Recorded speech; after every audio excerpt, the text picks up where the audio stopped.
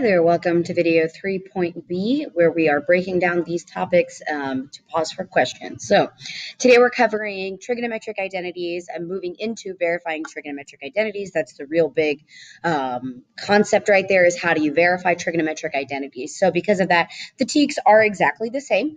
It's just about, like building blocks versus actual application. So can you answer these questions by Friday? Then you get this content.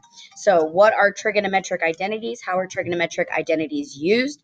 What does it mean to verify an identity? How do you use the fundamental identities to verify identities? And how are algebraic properties related to trigonometric functions and their verification?